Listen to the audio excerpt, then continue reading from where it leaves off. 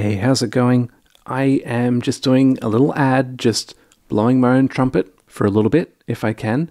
I just got done recording a members-only video where we basically make this. Now, I understand this is a little bit of a subtle effect, but what I've got here is I've got this cube and I've created this heat haze effect just above the cube. So we have this nice little mirage, this warping, and as you can see, it's constrained just to that area above the cube.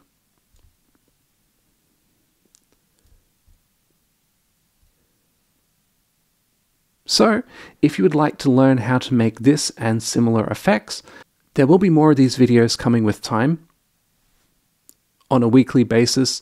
So just join up, members exclusive, practical effects, get into game dev.